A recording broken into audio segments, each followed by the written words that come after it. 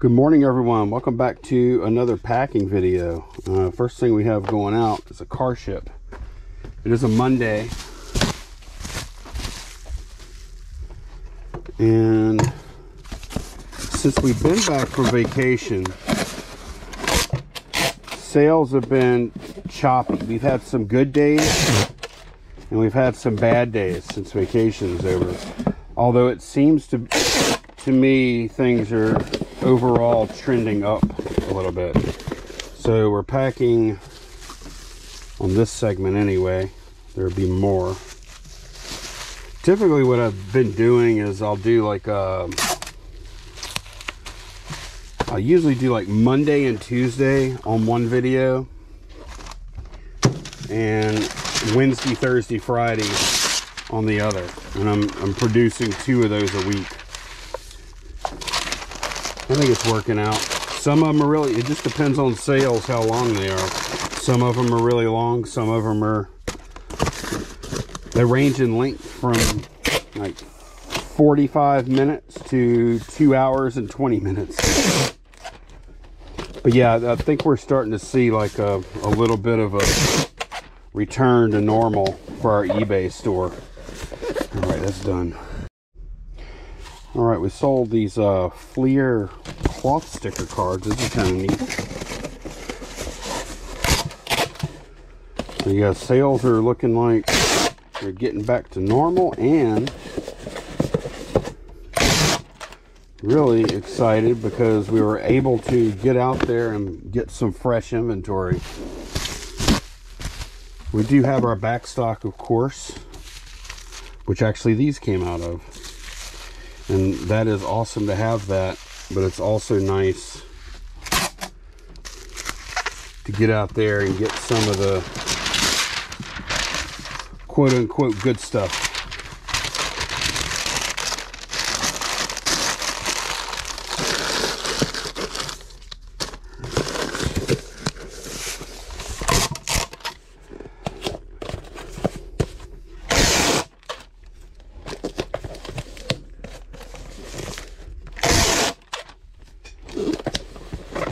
That's done. Sold this Here to Slay guy. It's a acrylic standee thing. That Here to Slay portion of the Kickstarter game buy is just money.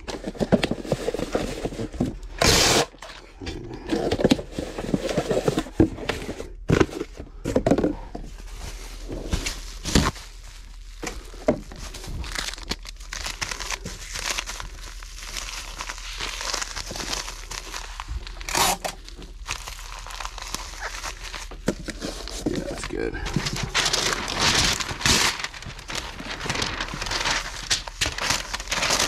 I actually ran out of 16, 12, 10 boxes the other day, and I just ordered from Zorro. There was a 20% off coupon code waiting in our inbox. Use that.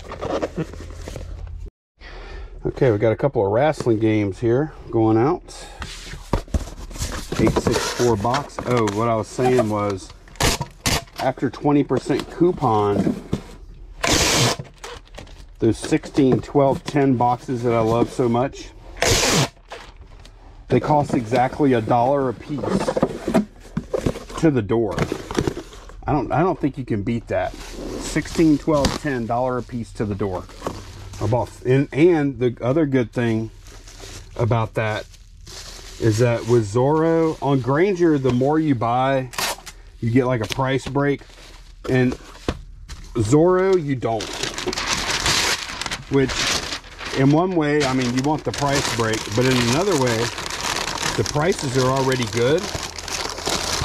And since there is no price break, I don't feel compelled to buy 100 of them if I only want 50, and I only wanted 50. So that got me the 50 count with the coupons was perfect because it got me to $50 total order, which qualified for free shipping. So I was happy. All right, I'm going to pack this starter. It's already kind of packed in there anyway. We got this starter, which I guess is for like lawn, some kind of lawn equipment or something. I'm not really sure. I've never seen one of these before. But we were at a yard sale, and we had bought a bunch of stuff. Candace spotted this in a free pile, so that was pretty sweet. And it's actually one of the better things we got there. It's always interesting to me how when you go to garage sales, the things that people value versus don't value, and it's usually, or a lot of times, it doesn't have a whole lot to do with how much the monetary value is. Sometimes it does.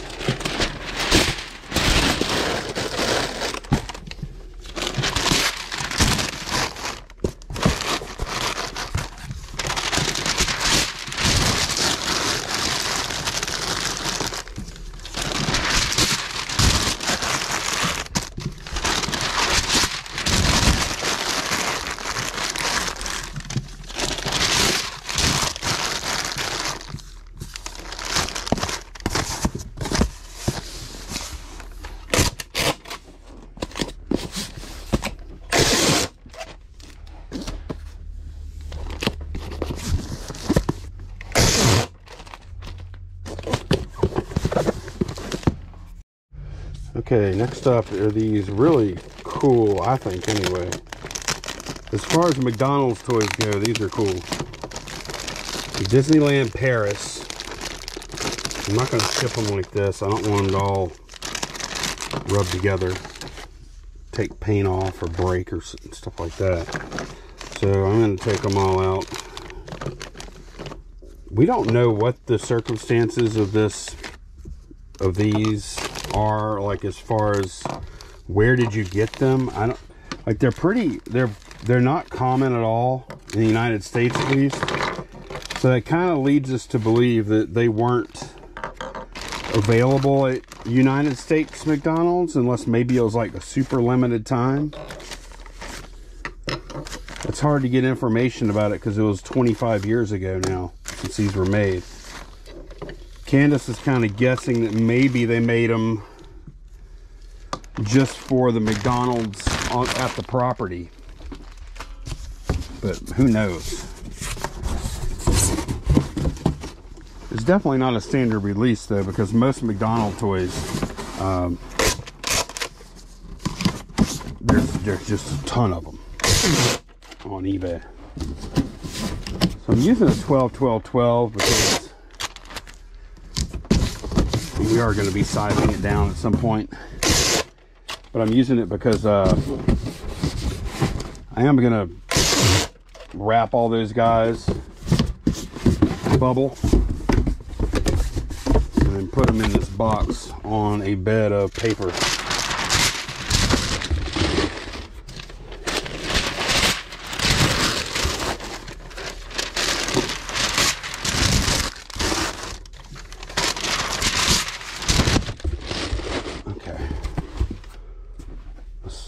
I'm gonna get 2 sheets at a time. I have 20 of these guys,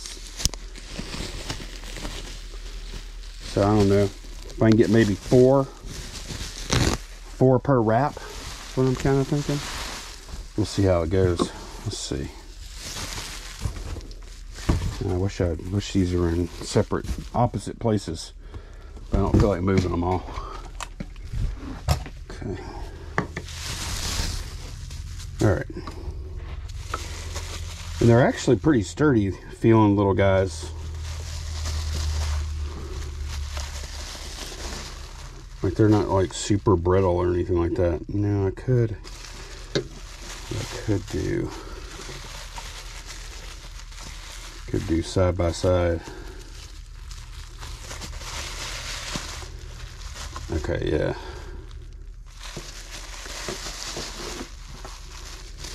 Yeah, that's fine. Four per little bundle is good for me.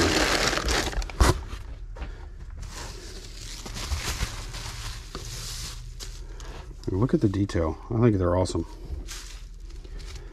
Okay.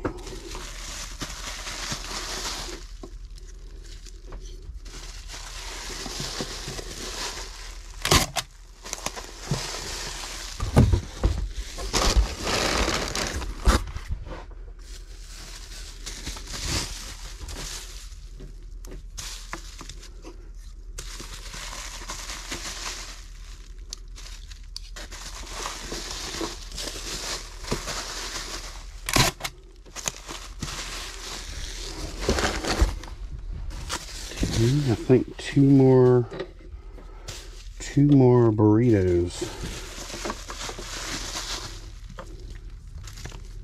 Yep. Looking over there, we have 4 more after this. Okay.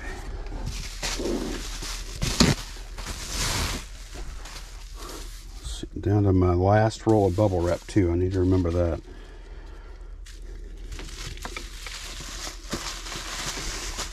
It's a huge roll though. It's not, I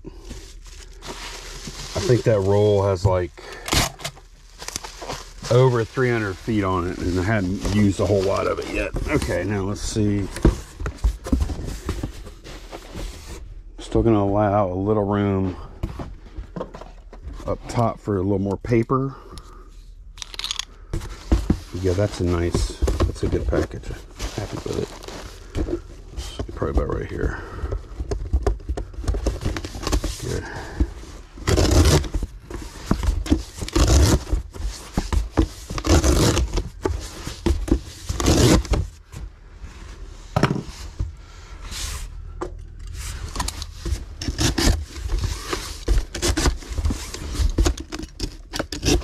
We're actually, after I finish packing today, we're seems like whenever we start sourcing, sometimes we just keep it going. But we're going to pick up some stuff that we bought from an estate sale company, and the cool thing is, by doing so, we're getting to go preview and purchase from that next sale.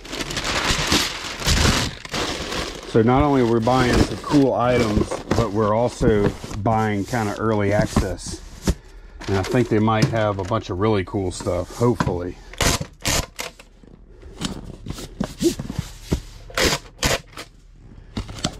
But the other side of that, in that kind of spot, you're not paying half.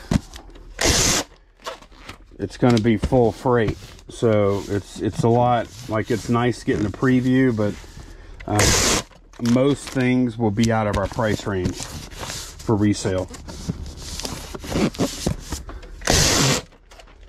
Some things might not be though. Just depends on how they value it. Okay, very happy with that. Okay, we sold 2 lots of cookbooks here. Total of 60. So probably be, you know what? I got to get to, got a real mess here. Got to get to some of these. Last time we ordered poly mailers, we bought 500 of these. Pretty good price. And I think this is maybe the third bag we're going through. Okay.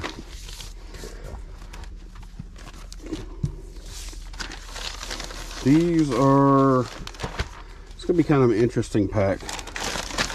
I wish I had the 16-12, not interesting, but I wish I had the 16-12-10. I think that would be a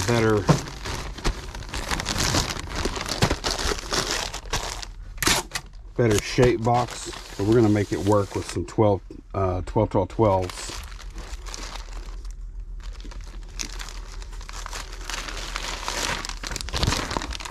First, I'm just gonna get these books in poly bags.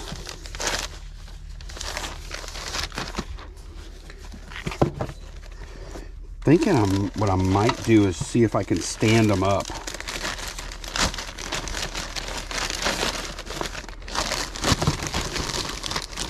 Instead of packing them sitting flat on top of each other, I think maybe if I can, let's see, I think if I do 2, that might give me the flexibility I need to be able to stand them. Let's see.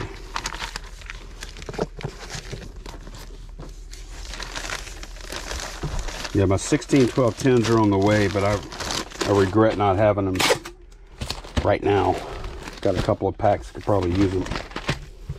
And heck, if I'm getting them for $1, that's really awesome, because that is what I was paying for the 12, 12, 12. The coupon makes all the difference. All right, let's see. Let me put this guy together.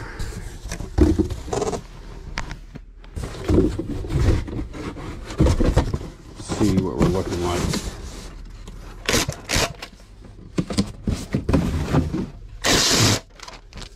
I'm thinking stand them on end though. This box kind of wonky right here. Weird looking seam. I will probably tape that seam up when we get done. Now, my idea here is just to stand them up. I just don't know.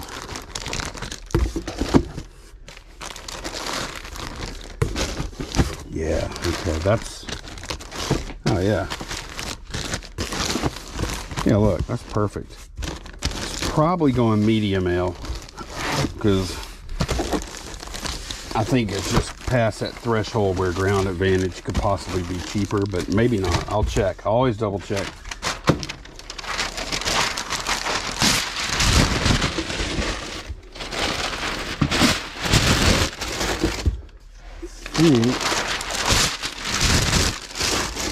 It's probably going to be a wrap on this tube. An unwrap. No? These paper rolls last a long time.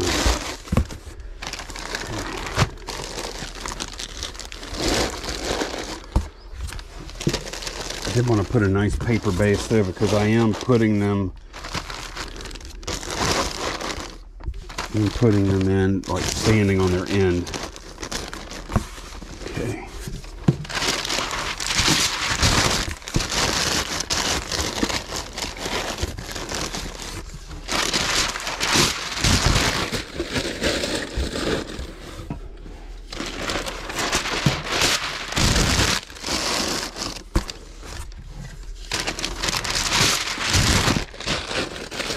We've been kind of watching a pack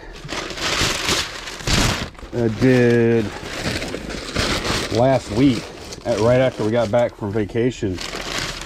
We had somebody order a big Imaginext thing. Y'all might have saw the pack on the channel, and we let them know. We went back and forth on price a few times. Finally, they agreed to pay the 100, and we did tell them, hey, look, it's not going to ship till we get back from vacation on this date or whatever. And that's when they let us know, okay, do you think it'll be here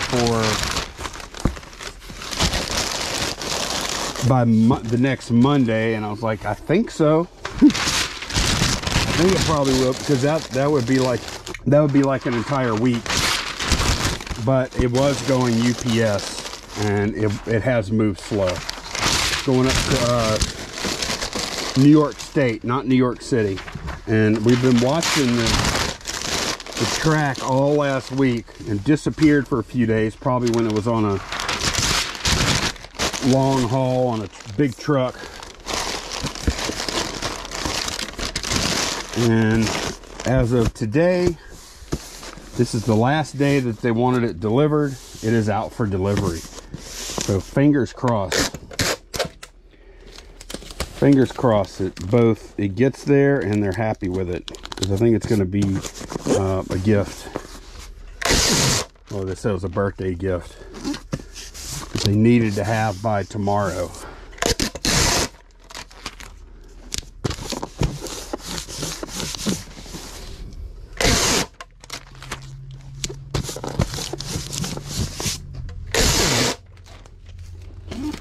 I'll never make guarantees or anything, but when they asked me if I thought it would get there by then, I'll usually tell people I think a week is probably safe, but it almost wasn't. Okay, that one's done. All right, y'all, I was wrong. This is actually cheaper Ground Advantage, 18 pounds, $14.47 Ground Advantage, $16.82 Media Mail. And of course, Ground Advantage, you get insurance. This is going to Duluth, Minnesota, by the way. So it ain't going to be much longer to where Media Mail is just useless. Okay, we sold some flatware, some salad forks, and this pattern made us a bunch of money. We had 2 pieces of it.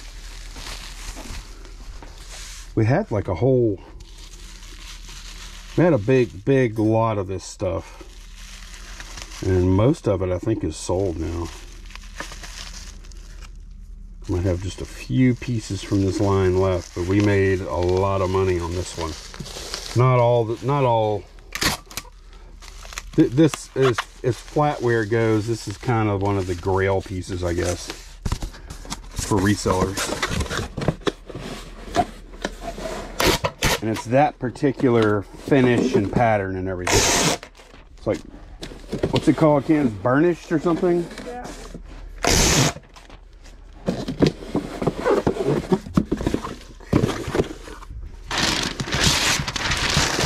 And we were fortunate in that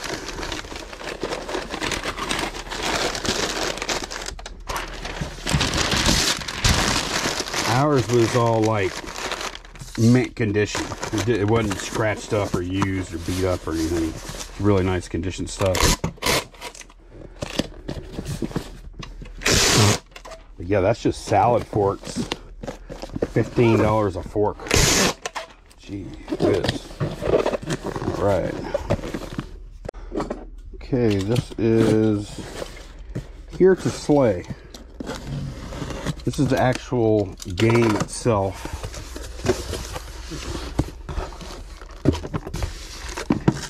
And then we had some extras that weren't really worth selling on their own. So we just included them here. And I think I am going to go ahead and use that box. Okay.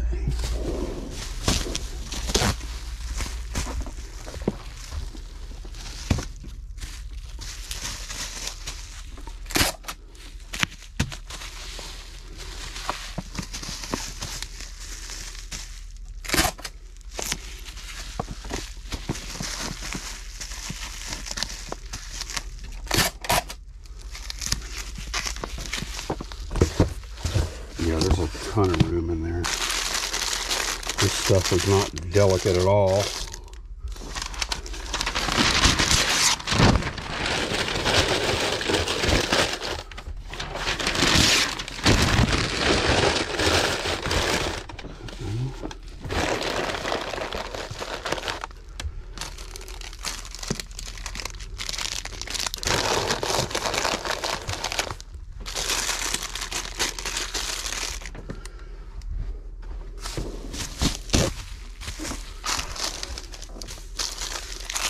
Delicate, but I'll just kind of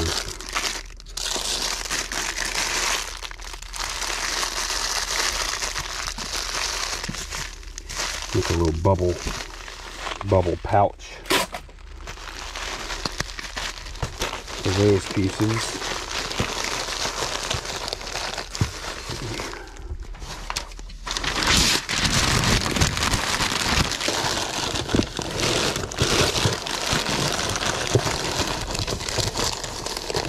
And paying a little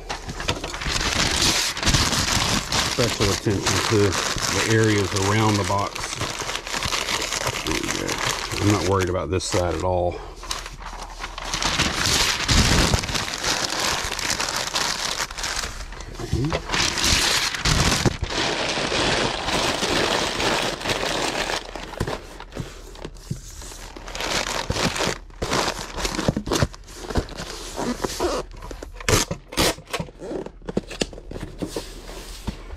yeah, if you ever see Here to Slay game stuff out there,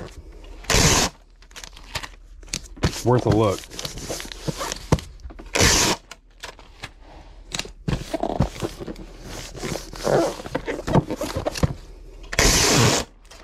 It may be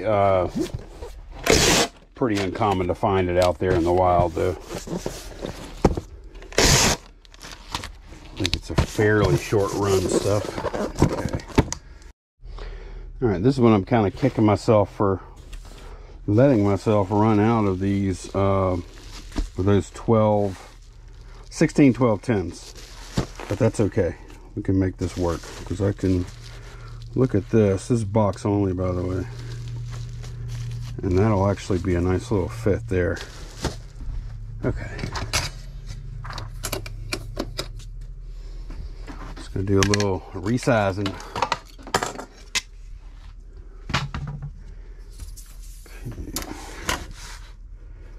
Good news is, depending on which one of their facilities it's coming from, we could be, I think 15 is good. Let's see.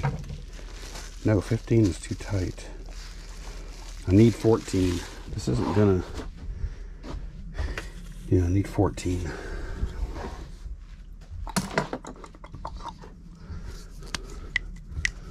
All right, let me focus here. Let's see.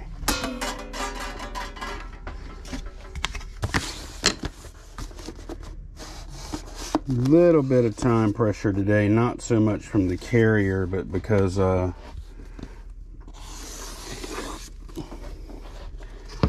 want to get over to that preview slash pick up the items we bought slash preview for that estate sale,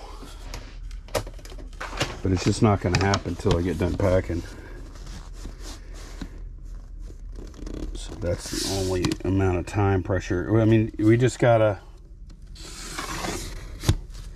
I'll tell you what we bought. We bought a bunch of G.I. Joe stuff. By the time this comes out, you'll probably have had a chance to see it on the Shed Flips channel.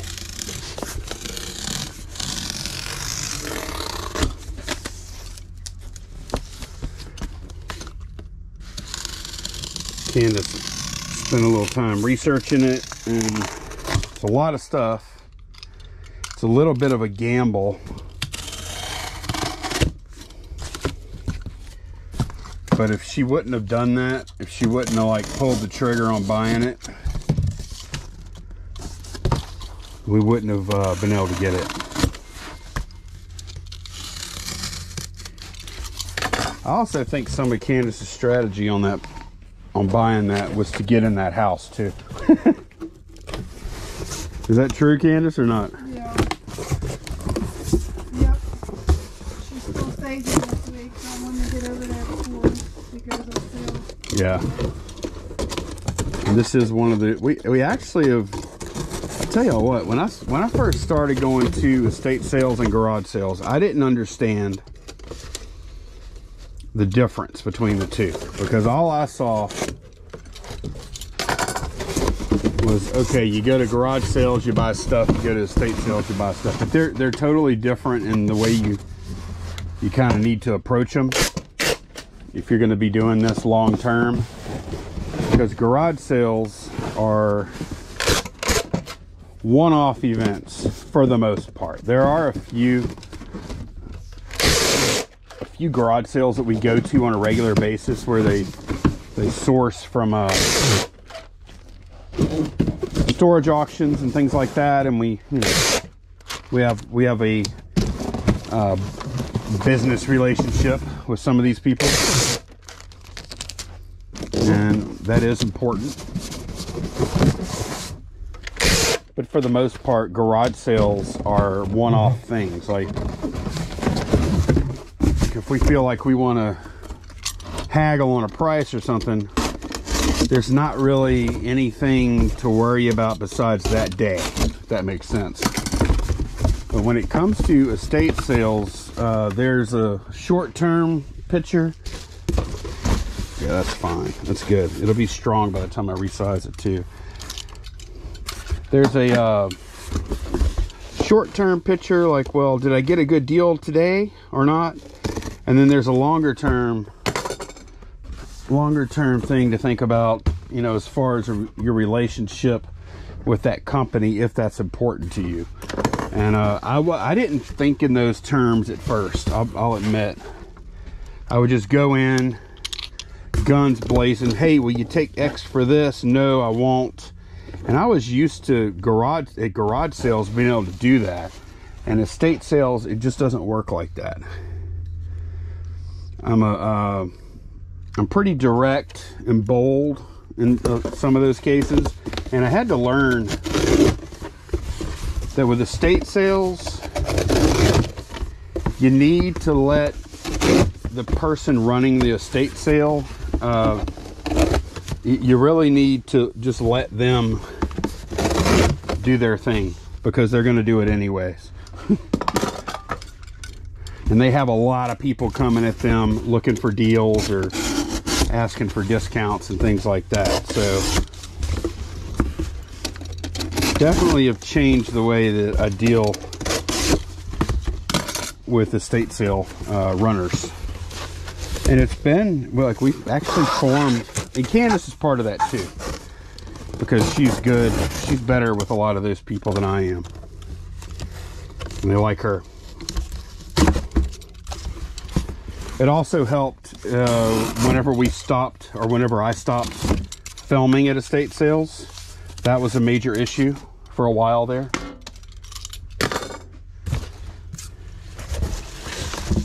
Okay.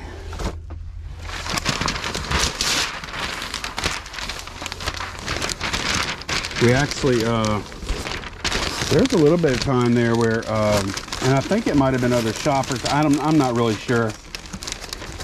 But yeah, somebody put a post up, a picture of me that I think they got a screenshot from, like one of our videos. And they posted it. Where'd they post that, Candace? They posted it on their Facebook page, but it was public, and oh, that's right. And they tagged me. A bunch of estate sale companies were tagged or got involved in right or something. It was somebody that worked for an estate sale company. Right. I don't remember which one, but yeah, there was a lot of comments and people. I was being called a pervert. Yeah. With a camera and pervert, or casing the joint to come back and rob it. Right. Just all kind of negative stuff. Right. Yeah. And that, I never really talked about that. And I'm not going to go too far into that, but I mean, I'd certainly, like, I can certainly see their viewpoints on that. And the more I thought about it, I was like, you know what, that really, like, they were out of line in a lot of ways. But the one thing that I did agree with, I was like, you know what, that really is kind of creepy for someone to just walk into a house wearing a camera and not ask permission or nothing, because I didn't. Probably because I figured they wouldn't grant it. Maybe they would have. But yeah, it was I didn't like that. I didn't like that. I didn't like that at all. And I did agree with some of what they were saying as far as being filmed. It wasn't illegal. Well, there could be some potential image likeness not getting released, things like that. But as far as filming, it's not. Let me get the next package. Very cool car here. Wouldn't you know, I have another pack. This one, I got plenty of room on this one, and I need it too. I have another one here where I wish I had my 16, 12, 10, but I don't. But yeah, that was kind of a tough time. I didn't talk about it because I didn't want to. But yeah, that was a little bit of a difficult time because I had to, like, I was struggling. The people want to see the live shopping stuff, and those videos do awesome. They really do. Even now they still do. I think 15.5 is the number. But it got like, after that post had been made, I went to an estate sale the next weekend, and I was filming, and bought some stuff. The lady's acting weird at the checkout, but I pay her, and I'm waiting for Candace. Candace is still looking around. Go out to the car. That lady gets up from the checkout. She gets her phone, and I'm just like standing by the car outside, and she's got her cell phone like in my face recording me. And I'm like, hey, what are you doing? You know, I'm asking her, like, why are you filming me? I didn't tell her not to film me. Just asked her why. She didn't say a word, say anything. She just kept filming me. She went around to the car. I was in a car that day, not the truck. She went around to the back of the car. She like got close-ups of the license plate and stuff. And I didn't realize it at the time, but some estate sale had like they had a estate sale Friday, and then overnight it got, somebody broke in and stole a bunch of stuff. And in that thread I was talking about, people brought me up as like, oh, he's probably casing the place, casing the joint to see what's worth stealing or not. Blah blah blah. Bunch of like that was the nonsense part, because like estate sales are public. Like, why would someone that's casing a place to go steal from it later, would they actually, would they actually wear a GoPro on, they go in the day before and wear a GoPro that everyone could see? And what would even be the point of that? I don't even understand. But so anyways, I had a contentious relationship with a few estate sale companies around that time, because they thought I was some really dastardly guy or something. And not too much longer after that is when I'm like, you know what? When I go to estate sales and garage sales, I'm not going to film anymore. It's not worth the anxiety, etc. And let me tell y'all, like, that decision, it costs a lot of money, because those videos, if you look on YouTube, garage sale videos, that's where all the money's at in this space. Like, you can make some decent money, like doing like the kind of videos we do, if you have a decent following, like I think we do. We have a pretty good following. But the real money is in those live shopping videos. And at that point, I just like, you know what? I'm done with it. It's like, I understand their points, some of the points these people are making, and they're right. It is kind of creepy. It is kind of weird. And at garage sales, it's usually women and children there. And I decided then that was it, and haven't filmed again since. Like, we may do a clip every now and then, but it's going to be like real tight, just on an item or something maybe. Or if we get, permission at a private buy, film there. But yeah, it got really weird. And actually, since then, we've developed some really good relationships with several of these companies. Not all the local companies were like, oh, that guy's terrible. I might be overstating that some. But yeah, that's just, there are reasons. There are reasons that, we don't do that kind of content anymore.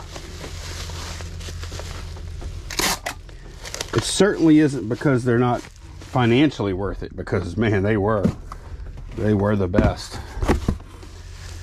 Let me see. I'm gonna figure out my resize height first.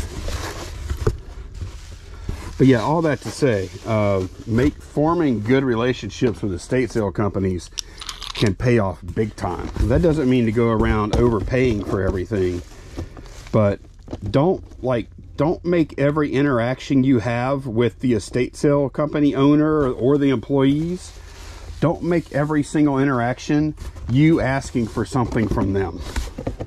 Hey, can I get this off or that off or whatever?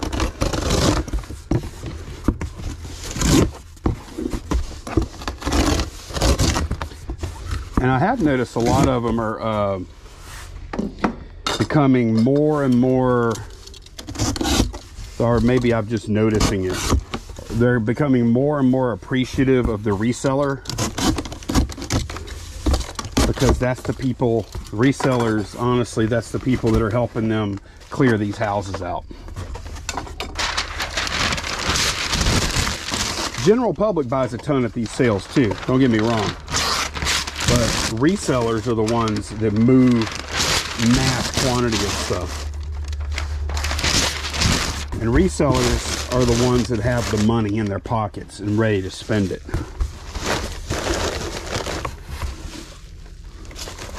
Collectors or people that are just buying stuff for, you know, private use, they are willing to pay more. So there is a balancing act those companies have to do. And I totally get that, because ultimately they are, or at least they should be, working for their clients. But sometimes working for your client means taking a little less and getting rid of stuff, you know?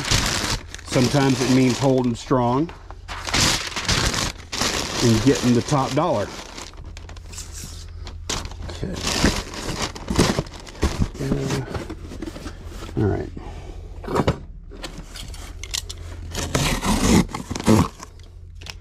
But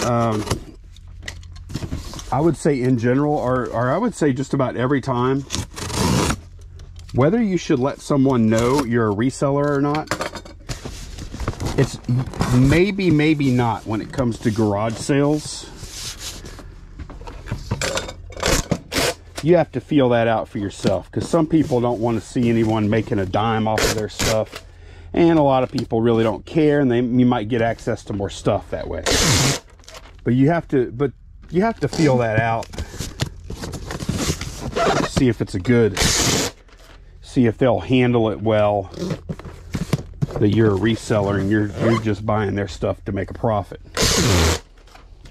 So I've seen that go both ways. But when it comes to estate sale companies, these are people that are in business themselves, making money off of selling stuff. Not their stuff necessarily, but they will be more accepting of that. And they also will know that you are potentially someone that can help them move some stuff.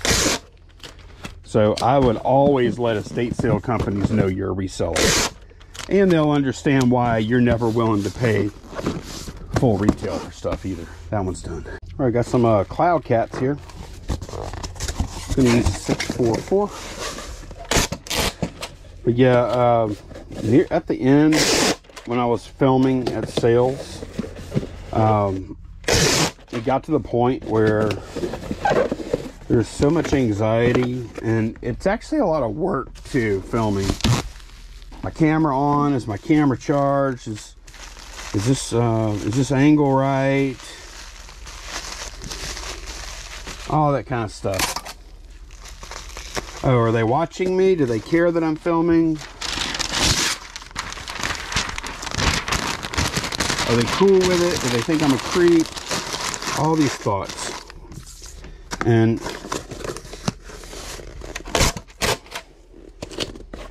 whenever I quit filming at sales, I started having a lot of fun going to garage sales again. It was much more chill. And it actually got to the point where I kind of dreaded going out because of the filming. So, and now it's just fun and relaxing. Never say never, I guess, but think there's a pretty good chance I'm never going to go back to filming at sales again.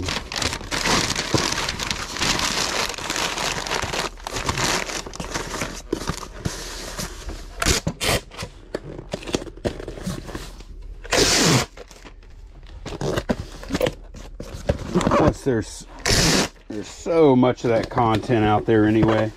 Now, that's done. I have 3 of these Star Wars Hot Wheels, all in one lot.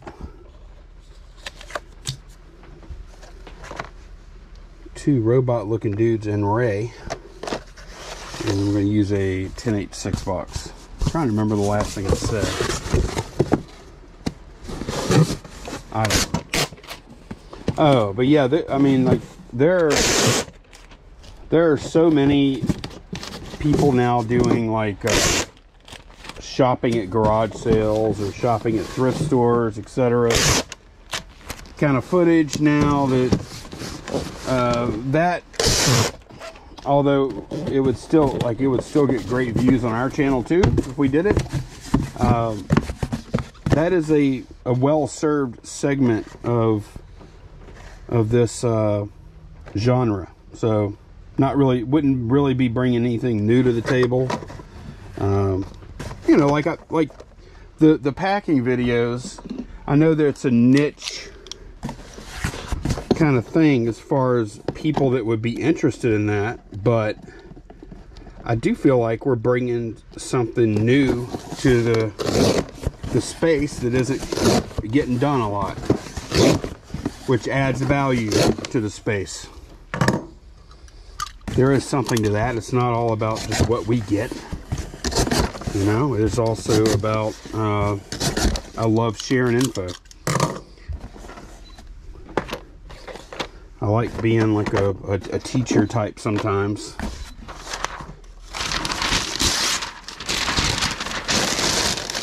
And that is a spot, like packing stuff, nobody shows packing. Very rarely does anyone like to show packing. There was a time when I wasn't probably confident, well, definitely wasn't confident enough to make these videos. Like, the only way you can make these kind of videos is if you are fairly confident with yourself and aren't like looking for affirmation that you're doing a good enough job. You have to know you're doing a good enough job before you do something like this, because it's just a fact that you will get picked apart from time to time. Sometimes deservedly and sometimes not, but it's going to happen. So not everybody wants that heat.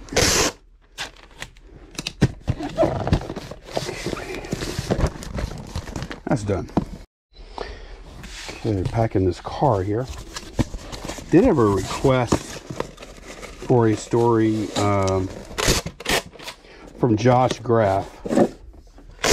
He does have a YouTube channel. I actually watch his channel occasionally. I don't watch much reseller content, but I do watch Josh from time to time, and he is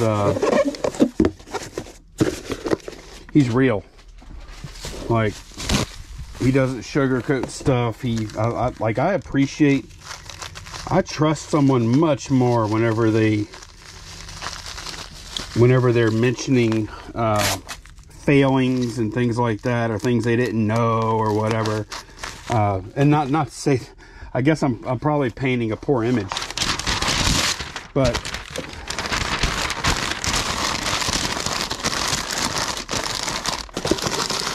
he's just real. Like, he knows a lot about reselling. He's good at it, but he's like also he's very real about like mistakes that he makes versus, you know, we all make mistakes, and he's willing to acknowledge those, which I think is a good thing.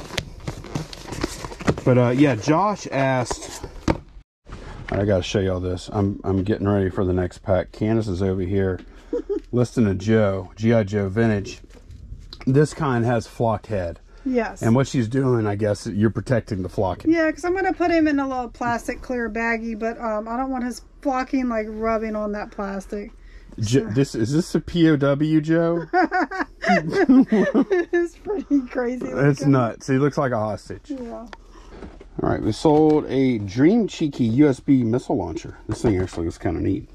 I think this 1086 box is perfect. Oh, Josh, go check out his channel. I enjoy it. He's real.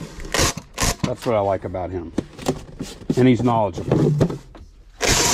Did not mean to imply he wasn't knowledgeable. I just mean that he's honest and just real. Because like some YouTubers I watch, it's like everything is good all the time and there's never any mistakes made. And I know that's not real. It's just not possible. But yeah, Josh asked or requested for the story about Wayne. And I don't know, do I want to get into it now? Okay, I will. I was actually going to say I'll do it in the next video, but why not? We're here packing. Let's do it. So Wayne, well, let me backtrack. This is probably 4 years ago now, because it was before Candace was working in here, okay? And at that time, I was doing very similar to what we do now as far as the vlogs go. Would show what sold, would show what's coming in, would show some garage sale footage, you know, like it was basically the same thing. One big difference is whenever a viewer would buy something and they would put a note there, I'd give them a little shout out because I appreciated their business. And I do, and I did. Okay. But what happened was with this one particular guy, sold this Monopoly car here. This one particular guy, his name is Wayne. And I'm going to attempt not to give any like personally identifiable information. But before I start this story, this is past tense. And if you feel after hearing this story like you want to reach out to him and tell him something or whatever, please don't, because he hadn't bothered me for a pretty good while now, and I honestly do not have any hard feelings towards the guy. I think he's troubled, and just, you know, if you are some kind of super sleuth, please leave him alone. It's fine. So anyways, Wayne started out, he would buy like a one thing every now and then, and then I would thank him on a video. I'd say, okay, Wayne bought, you know, got an order from Wayne, he bought this, he bought that, and then slowly the amount of things Wayne would buy would go up, and it almost became like, it got really weird, because like the videos I was making, maybe we sold 25 items that day. Sales were a little brisker back then too. Sold 25 items that day, and Wayne might have bought 5 of them. And it was like that,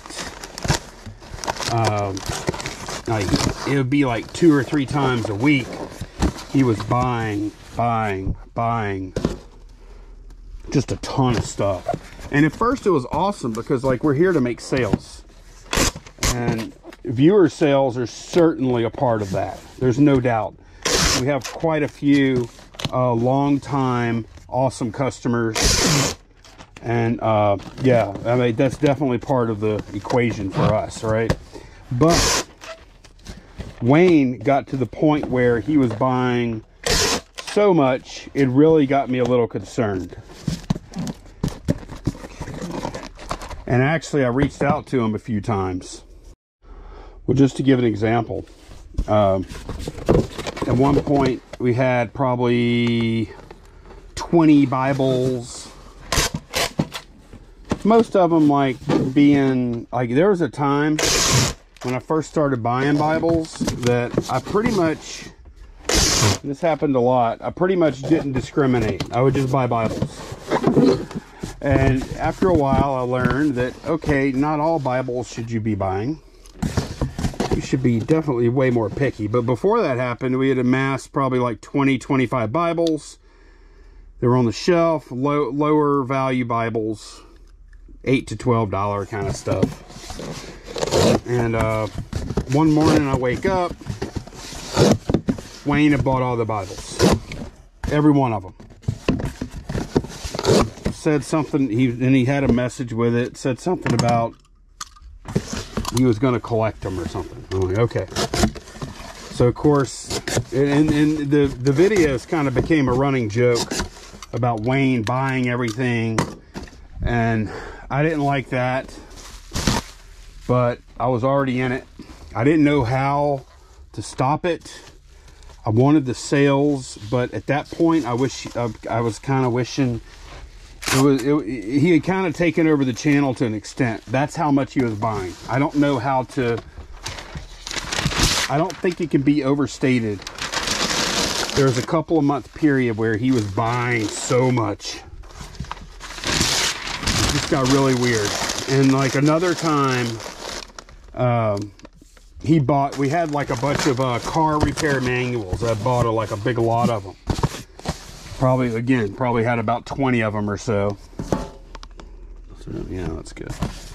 Probably had about 20 of them or so, and yeah, he bought every one of them, called it a collection. All different cars, of course. Random cars, makes and models. And it was like that with several other things. And like, don't get me wrong, we did really well selling that stuff. But, oh, another wrinkle to the story. This is where it gets really weird. I talked to Ryan and Justin. Ryan from Thrift Mine, also from Crazy Dreamers YouTube channels. And Ryan's like, man, that guy's really buying a lot. I'm like, yeah. I'm like, man, it's kind of, already looked at that. Hang on, be right back. And I was talking to Ryan and Justin about it, actually quite a few times. And finally, I was like, man, this guy is really starting to worry me just based on what he's buying and how much he's buying. I'm like, I'm really kind of starting to get concerned. And what I was really concerned about, y'all, was like at that point he'd been buying maybe a month or something. And I was like, man, and I had free returns or returns. I don't remember which one I was using at that point. So I was like, man, what if I make him, if he gets mad and he just opens a return on everything? That would be horrible. And that was in the back of my mind. It was, because we're probably, I don't even know, it's probably like 100 items in a month, something like that. So as I often did whenever I was worried about something or whatever, I had, you know, Ryan and Justin to bounce things off of, as they understood a lot of the reselling stuff and a lot of the YouTube stuff, because they were both YouTubers as well. And so Ryan looked the guy up, and I had never done that. Ryan looked the guy up and he found him.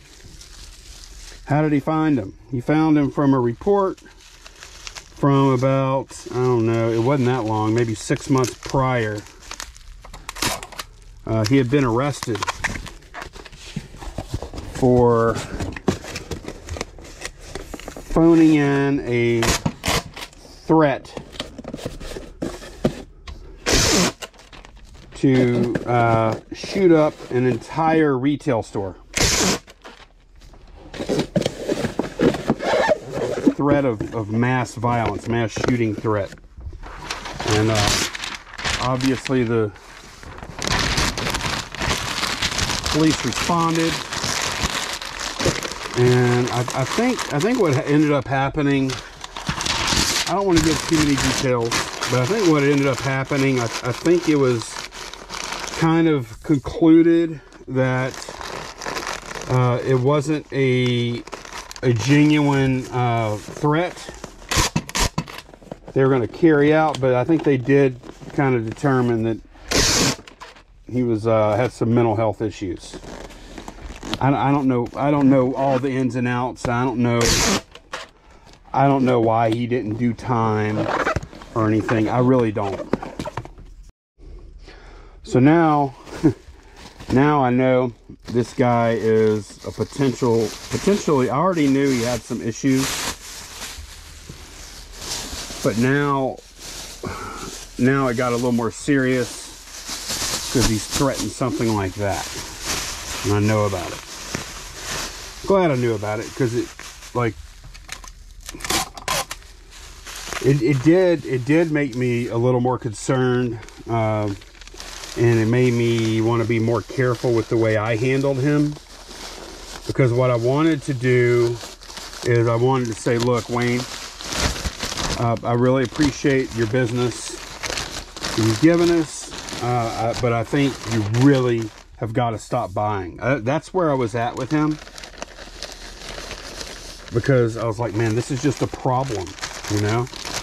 And at that point, I didn't even want to sell to him anymore. I wanted him to stop buying. But then at that point, I was like, man, this is not somebody that I want to make mad. I really don't. So I didn't disclose to him that I knew that information. I didn't want to like trigger him in any way at all. And so for about the next month or so, it probably went on the same way. So I was very careful with him, but I did eventually work up the nerve. I was scared of him, honestly. I did work up the nerve. I was like, look, man, I'm really concerned about the amount you're buying from me. Because, like I said, Candace was not working in here yet. And I got to the point where I was like, okay, how about if you just buy like one thing a week? And he's like, okay, that's fine. If you're worried, that's fine. I could do that. And so he did that. And then, but like, the second week even, he was like, hey, look, I just really want that X thing, that whatever it is that I saw. Can I please just buy it? And then eventually, it was funny, like it went on like that for a little while. But once I expressed that I had like some issues with the way he was, with his behavior to him. So we're gonna pack this big game here. This is from the Kickstarter game buy, and what I'm gonna do, I'm gonna do a pre-wrap here with cardboard, and then I'm gonna resize the 16, 16, 16 as the outer shipping box, and the box is gonna be tight. This thing is heavy, so I'm gonna do like an inner box in box. And let me get back to Wayne. So after I had expressed some concern about his buying to him, definitely his tone kind of changed. He didn't like to hear that, I don't think. And I really didn't like saying it either, especially knowing what I knew. I didn't know if he was dangerous or what. So it's kind of tense. And over the next couple of weeks, his buying faded, and then he just kind of disappeared. He just went away, and I stopped hearing from him. And I didn't know what it was. I didn't know if maybe he got locked up or something. I didn't know anything about it until like probably about a month after that. Come out here to the shed, getting ready to start my work day. And I look at my email. At this point, wasn't using eBay Managed Payments to get paid. everything was going through PayPal. Let me get a box. Okay, I'm gonna go both ways with this. I think I'll need 3 panels at least. Yeah, 3 panels. 3 panels to go around it in that direction. So yeah, I came out here to work, and I had a bunch of alerts on PayPal. I dug into it, and turns out that I was 18, right? Yeah, 18. Someone had opened, like, I don't remember how many it was. It was like, it was probably almost everything he had ever bought from us. He opened up chargebacks on, or there were chargebacks on everything we had sold, or most of it anyway. Probably not everything. And it was just a mass amount of chargebacks. It was like 50 something of them. And I was kind of concerned that day was coming, and it came. Chargebacks, like just chargeback hell. And it was like the total amount of the chargebacks was somewhere between $2,500 and $3,000. And I was so fortunate, because I called eBay. Not eBay. I called PayPal, and I got like a really good rep on the phone. I was very, very lucky. I got a really good rep on the phone, and I said, "Hey, do you have a minute before we get started? Because I got to give you some backstory here, so this makes sense. Because I want you to understand, you know, what I'm dealing with here." And he was like, "Sure." And I gave him like a much shorter version of the story than I'm giving y'all. And he was just, I think he appreciated the story. And I was like, you know, I'm on YouTube, the channel's here, blah, blah, blah. Like I gave it all to him. And I was fortunate. He understood what happened. He believed me. And I was on the phone with that guy for probably over an hour, and I had all my ducks in a row as far as like tracking numbers and orders and all that stuff. Before I called, I got all that stuff ready to go.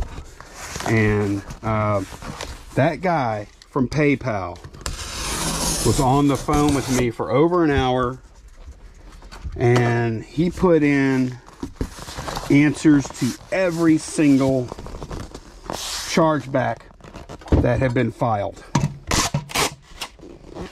and fought every one of them. And it wasn't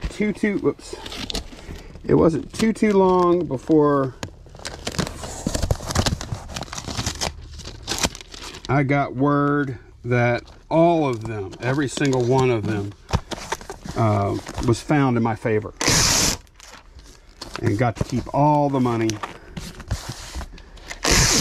Nothing happened to me at all on that. And yeah, and so what I assumed happened, you know what, I'm good with this. I don't feel like I need to do these ends. Let me get a box. Okay, I went and got a 16 cube box. Let's see what we can do with this. I'm not sure it's going to be suitable. May not be. Let's see. Can I roll it? Yes, actually actually it's suitable. It's good. Okay. Yeah, that'll be good right there. So where am I at here? All the chargebacks got taken care of. Thank goodness. I mean, it was, it wouldn't have been completely catastrophic, but man, it would have hurt Wait, man, I forgot the number. That's how bad my memory is. I had a number in my head. 18 and a half. Okay. And I also sent a message to him on eBay.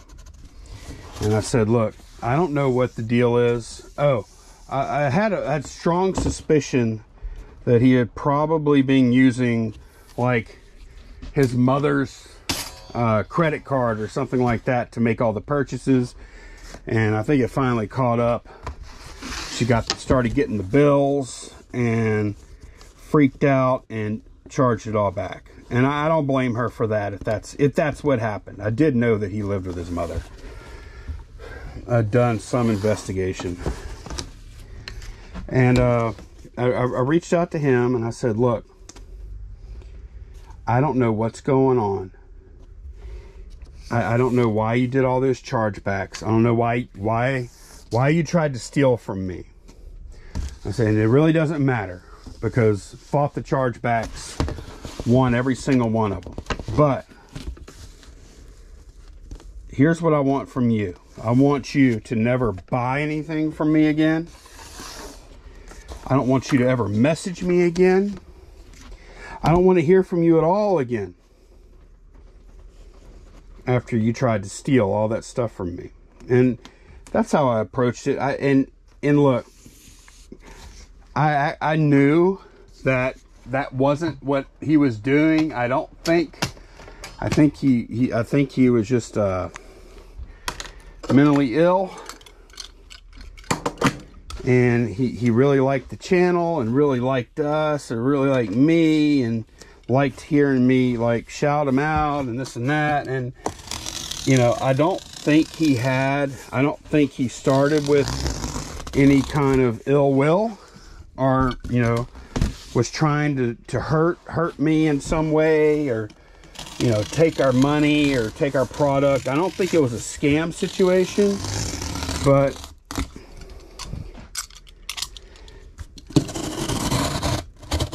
I didn't ever want to hear from the guy again. I told him such. And then he came back and replied saying something about some bank error or blah, blah, blah. It was a BS. It was a BS excuse for why the chargebacks happened. And I repeated the same thing. I'm like, that's well and good. It's over. Just please don't contact us again. Don't buy again. And yes, I did block his account. And over the next, I'd say, year or so, every now and then, turn these corners down. Every now and then, I would get a message on eBay, and it would say the town the message was coming from, and it would be a different account every time, but it always had the town. And I knew the town, and I knew the way he talked, and I knew it was him. And he would ask some question about some item, probably trying to feel me out to see if I figured it was him or not. And I did every time. Switch this tape out. I need new tape. And I would say, look, Wayne, I know it's you. I know it's you. And, you know, what you're doing is against eBay policy. You're not allowed to make a new account and to circumvent a block. That's actually against policy, and it is. I said, please, please, leave me alone. I said, I'm not mad. Not angry, I don't hate you, anything like that. But after what you did, that's it. I can't have that again. And he did this about over a year's time. He did this from probably 3 different accounts. But it always had the name of the city, the town. And it was so obvious, just the way, the kind of words he used and whatnot.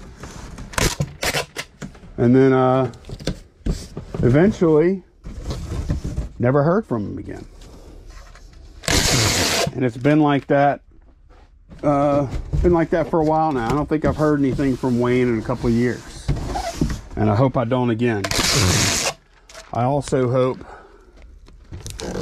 that he's good and he got whatever help he needed, and that he didn't hurt anybody or any of that. So that is the story of Wayne.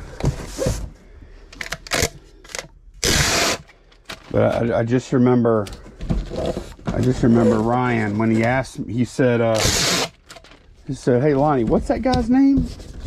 Where's he live?"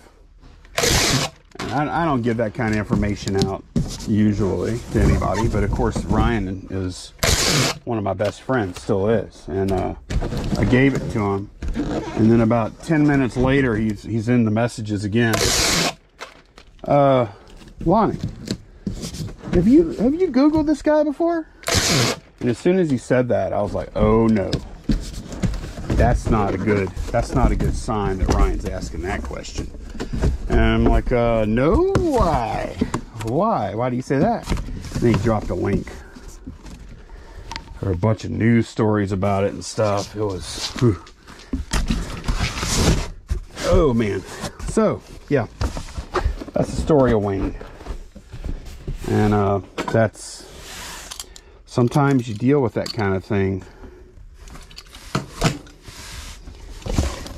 Sometimes you deal with that kind of thing when you're on YouTube. Had a few other things, a few other people had some weird stuff, but nothing like that. Nothing like Wayne. And again, I'd never, I still to this day, and he never, I don't think he had bad intentions or anything. I think the opposite. I think he liked me a lot. Liked hearing his name and all that stuff. But yeah, he was probably stealing a family member's money to make all those purchases.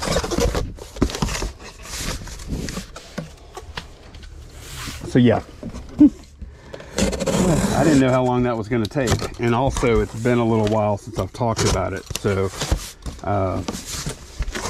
as I was or even thought about it, so as I was telling that story, I was like, man, that's even crazier than I remembered. For me to say it out loud made it more real somehow. Whew.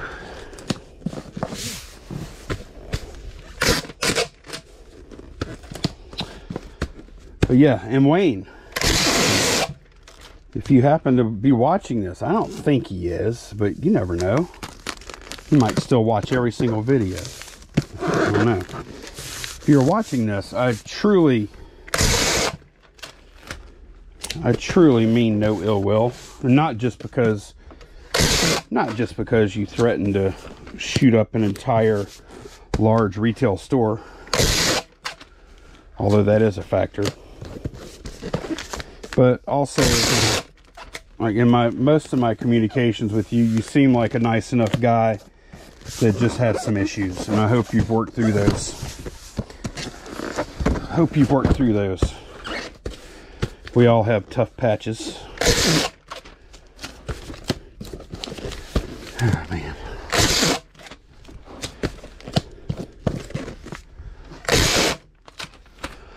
That's the dark side of YouTube. So I've gotten a little more reserved about YouTube and what things that, we do talk about our personal lives pretty good bit, but like we don't try and go into too much detail with like our family and stuff like that. Children, mention them, show them every now and then, you know, but for the most part, try and keep those two worlds separate. Okay, I'm happy with that pack. And that's all we're going to be doing for today, but not for this video. See y'all soon. All right, hello everyone. We're back for the second and final day. We're packing Battle of Westeros. And this is actually, this is fine, just like this, I think. Not a whole lot moving around in there. We're just going to use a 12-12-12 for that. And a little bubble. 12-12-12 will be a little snug, but I think it's appropriate box size. By the time we resize it down, it'll be pretty strong, I think.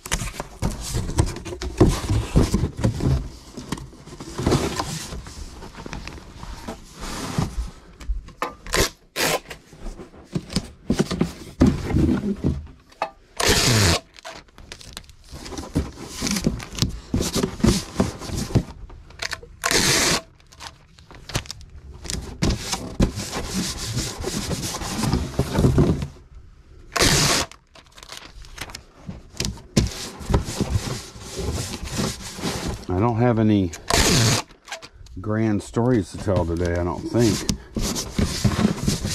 Something might come up. It's kind of hard to follow the whole Wayne thing.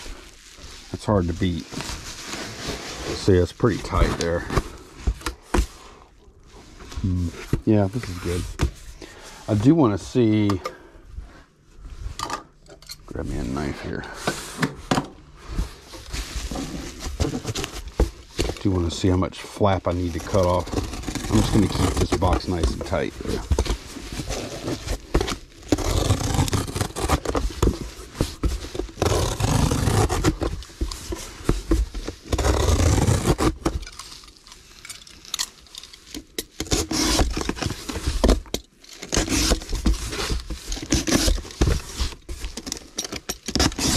So let's see how far these reach. Oh yeah, those reach over.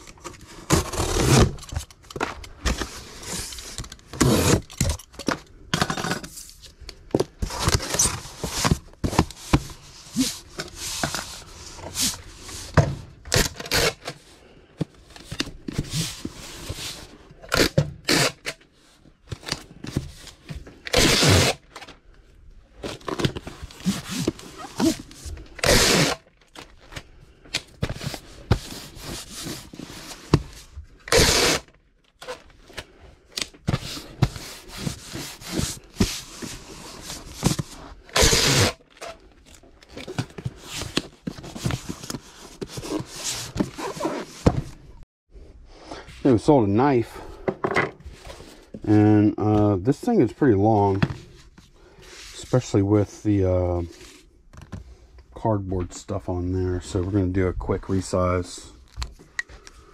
So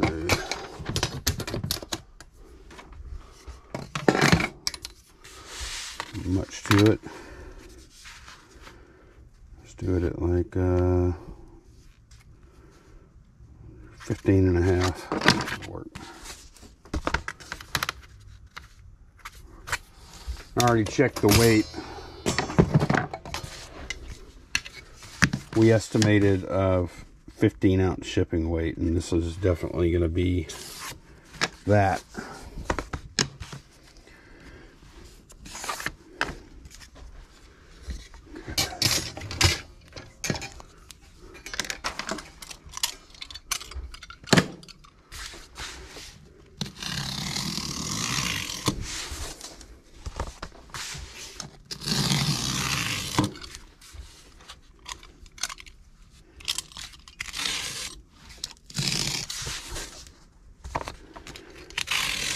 like to kind of cut these, even if it doesn't cut all the way through. It helps you fold it a lot easier. All right, take a bunch of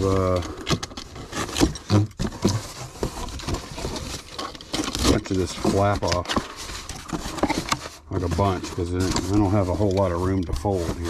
Let's see. Yeah, something like that.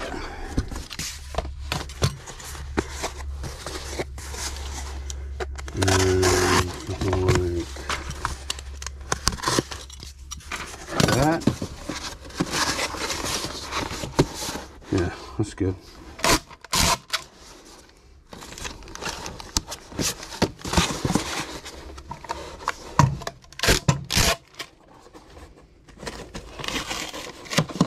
Oh, that was bad.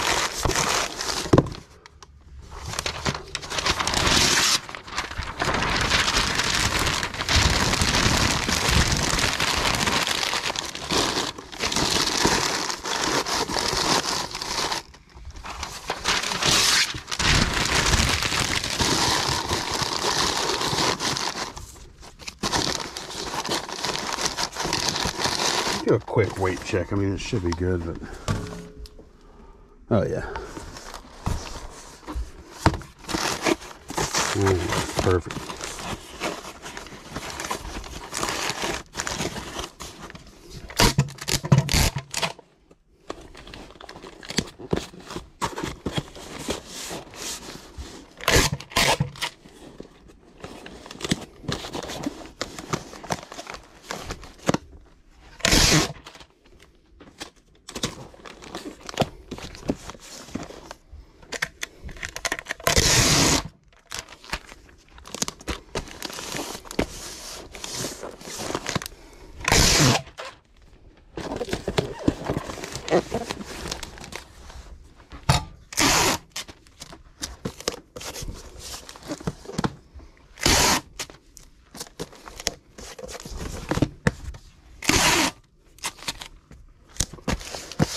Here are those perforations, and we're good to go. Sold some moose.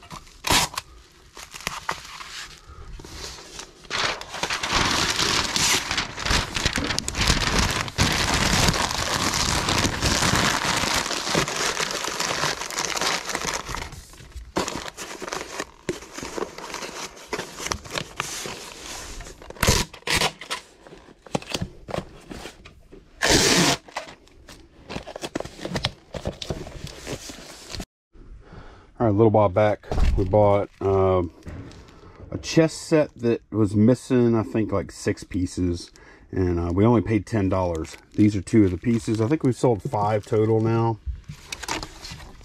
It's a Danbury Mint, or it's one of those kind of companies. I don't remember what it was. But we did see the receipt. The people originally paid quite a bit. Because they charged. They would, let's see, I could see the company on the bottom, I think. No, it doesn't say the company on the bottom. It'll say it in the thumbnail, so y'all will know. Don't remember if it's, it might have been Franklin Mint. Franklin or Danbury Mint. Not sure which.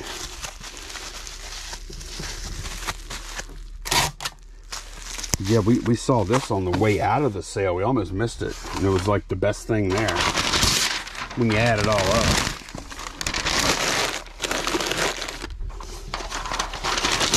It's one of those things where no one sale, you know, like no one $20 sale is going to seem like that much. But then when your bucket of chess pieces is empty, you made $500. You know, it's one of those kind of things.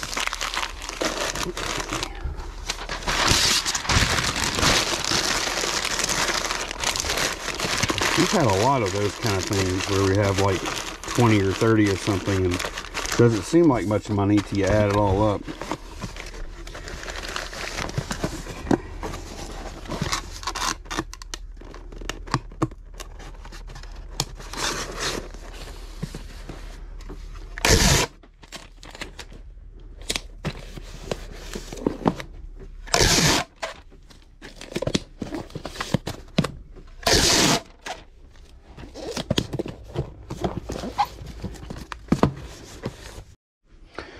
Alright, Candace picked up some of these Nordic Ware pans. This was a good one.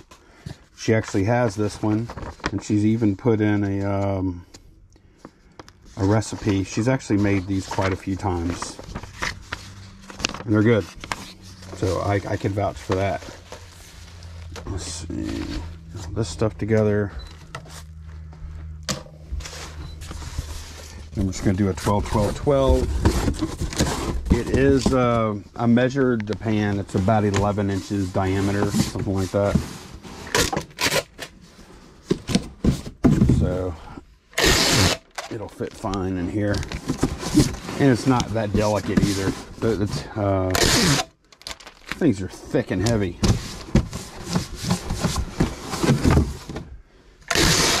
I do think this will be low enough, though, to where I'll probably just cut the flaps out and put a couple of them into the bottom again. Okay, let me see how high I want to make this.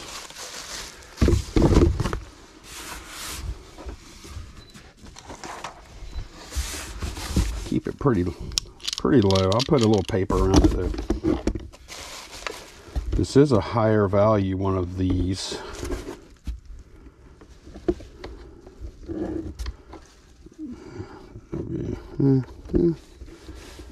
Don't need much room.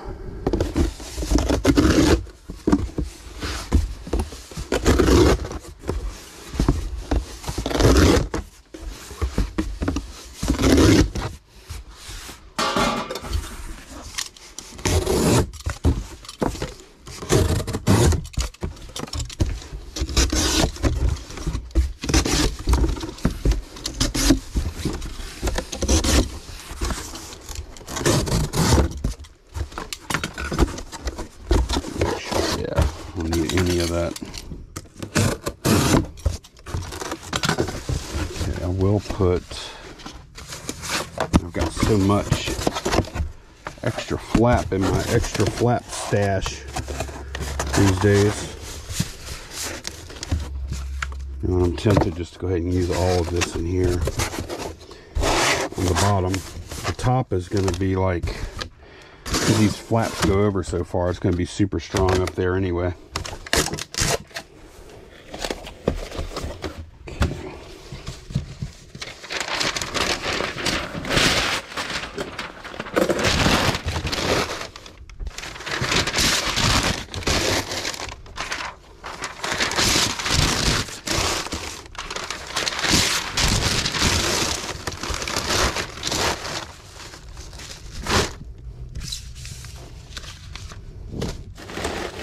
Really nice fit there.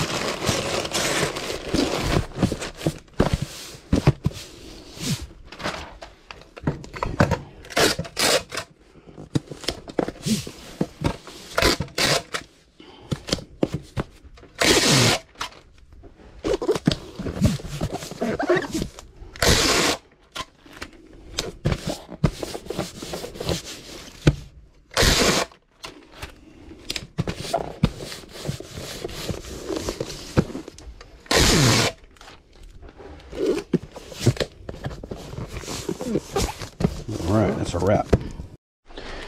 Okay, we have a G.I. Joe here, and yeah, he is bagged, and also his head is, looks like a hostage.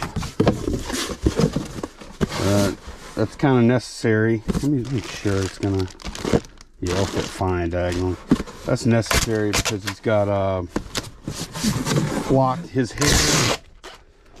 hair is flocked, and this, on this one, it's in really good condition, so just trying to protect it.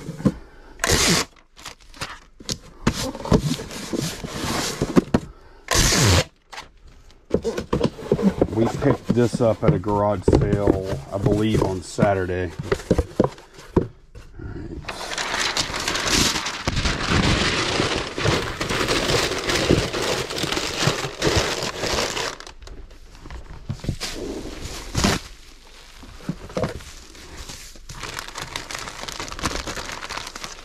These guys are pretty tall.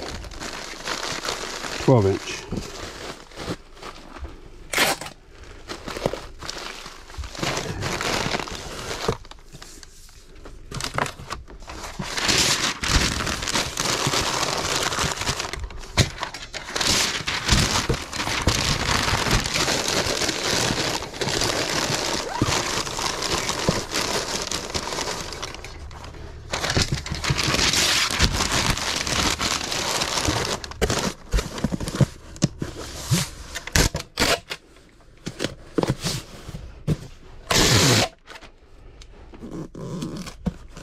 We also sold, we had, I think Candace made 3 listings out of that. This guy, this sold for $45. He had a helmet with him. She listed for $55. And then we actually, just now, they're probably not going out today, probably go out tomorrow. Just now sold like his coat and something else for $20. Oh, and she also has another piece listed for $17. This ended up being a really good buy. Sold these little sunscreens. 100 SPF, I think. Yeah, 100 SPF.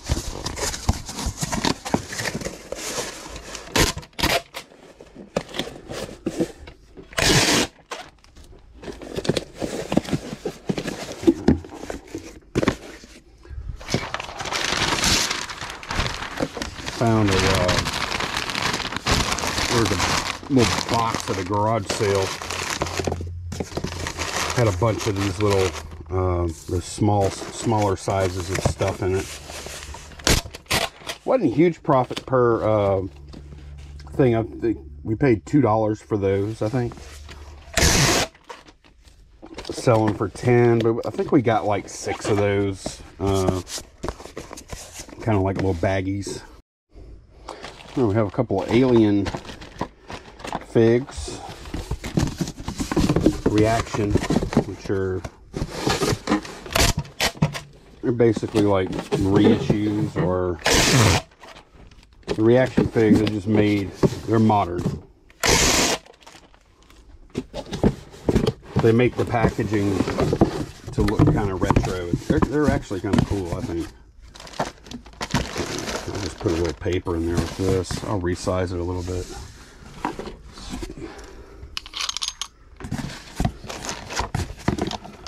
Not a whole lot.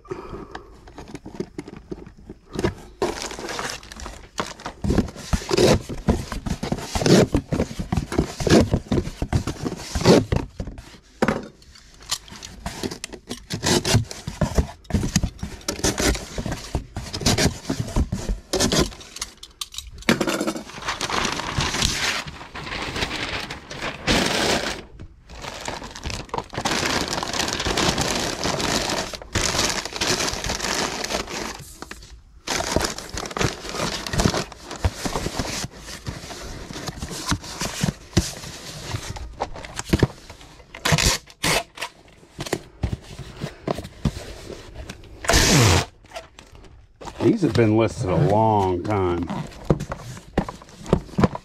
I don't know, probably at least, probably about 6 months or so. Not that long. Not like years. Okay, that's done. All right, we're going to do a few Mercari things here. Mercari's waking back up. It was super slow when we first came back off of vacation. Super slow. It was basically dead. And now it seems like it's coming back.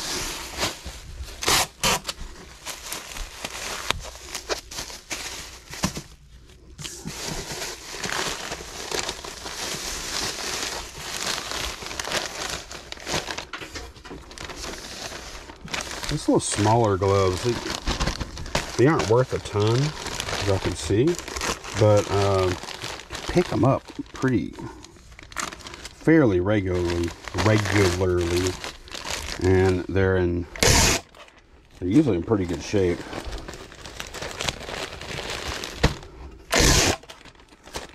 So it's enough for me. I think it's worth it. Usually you can pick them up for like $1 or $2. That one's done. Okay, we sold some Mary Kay satin hands. We used a 12-10-4.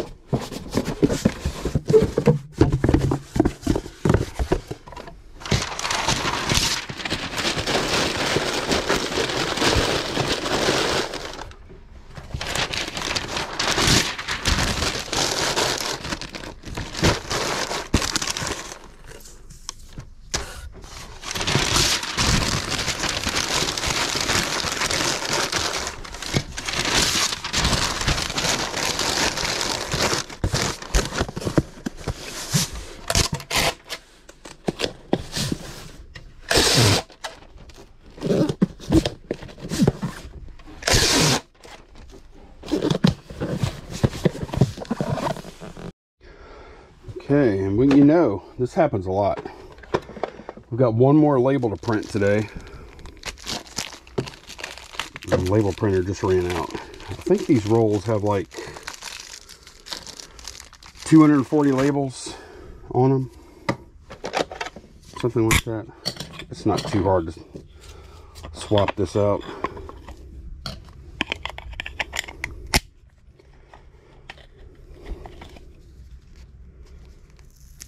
I've had this printer for, I don't know, it must be about 6 years now. 5-6 years. I gotta unplug it. Oh, I did.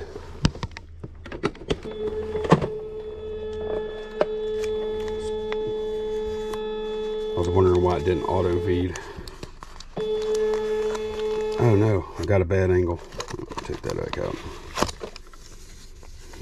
It's the only thing you gotta watch out for is that angle. It's not gonna do it now.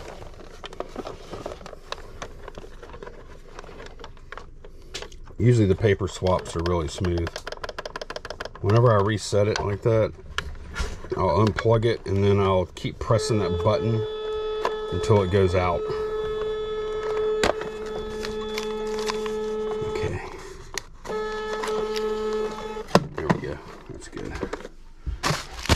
Okay. But yeah, I've had that thing for, I want to say it's about 6 years. It's probably printed 40,000 labels or something stupid. I don't know. It's been a lot. It's been a lot. Oh, I got to write up a thank you note. Figure out who this is going to. We have a lens case and a dog shirt combo on Mercari. Just in a little bundle deal. More or less, they're buying, this is the way we look at it anyway. I don't know how they look at it. More or less, they're buying the lens case and we're throwing in a dog t-shirt, which we have $2 into this, $2 into this, $1 into this, so we're good. We are good either way. Happy to take that deal. An 8.6 do the job.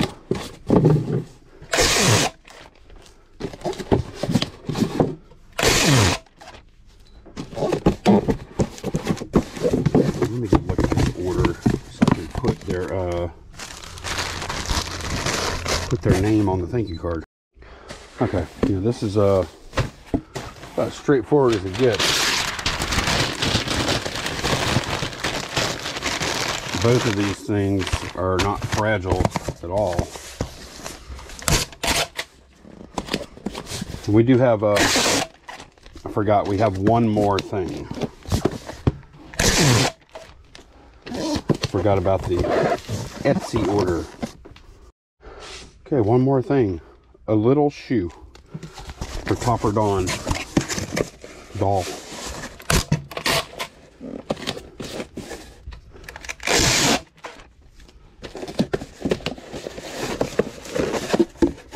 Candace bought an amazing Topper Dawn collection on Facebook Marketplace. One of the dolls sold for like huge money. What was the most expensive doll in that collection, Candace?